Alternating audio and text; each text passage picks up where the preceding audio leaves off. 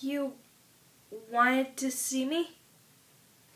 Of course. Can't you tell? Do I want to know where you put I put them in storage while waiting for you. I didn't want you to be more anxious than you already are.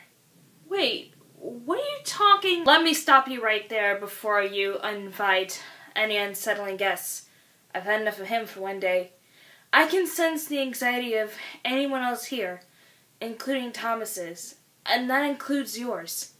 So, care to talk about it? Well, I'm proud of you for coming to terms with your role as a part of Thomas. And I understand that you're growing up.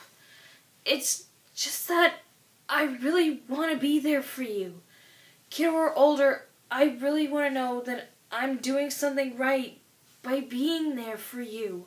And although I don't often show it, I'm incredibly grateful that you are. I just still have a job to do that includes striking enough fear to protect Thomas.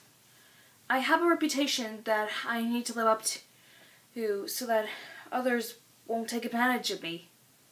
Now, Virgil, I know I'm the last person that should give advice regarding this because I'm usually the resident doormat or doorpat until authority is needed.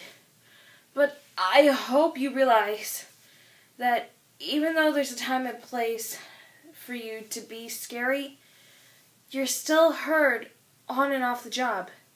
And I hope you keep in mind that you're still appreciated and loved, not just by that eternally happy facade you have a habit of getting yourself into, but for what you've done for us, even me.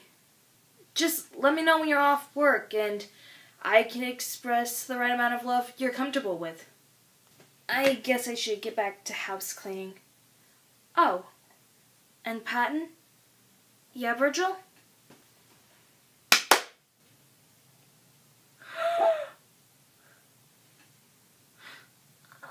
No matter what, you will always be the Phil to my Dan. I think you could say this is the most fun I've ever had.